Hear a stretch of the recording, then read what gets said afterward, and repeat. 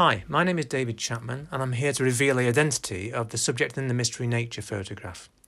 Look at the photo carefully and you'll see that the subject has feathers, and that obviously indicates that this is a bird.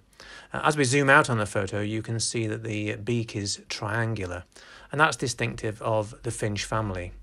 Look on the wing bar now and you can see that it has a golden yellow patch, and that's fairly distinctive of the goldfinch. So well done if you got that right. One interesting fact about goldfinches: did you know the collective noun for goldfinches is a charm? And that's because of the lovely sound they make when they take off in a flock. Thanks for joining me and hope to see you next month.